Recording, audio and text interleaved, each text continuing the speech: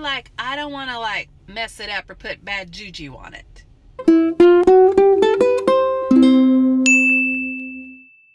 Hey y'all, and welcome to Hot Chocolate Chat. Today I'm drinking a water and I want to talk about jinxing things.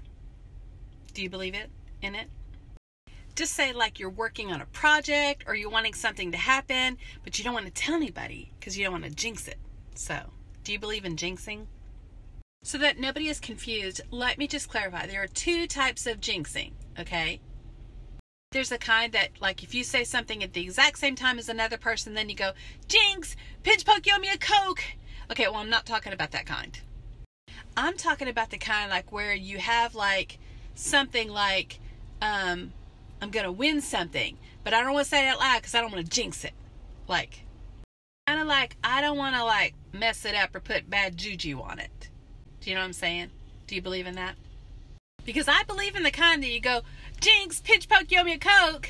But I don't know if I believe in the whole other kind. Because I've got something going on right now, but I don't want to say anything because then I might jinx it. So I guess maybe I do kind of believe in it.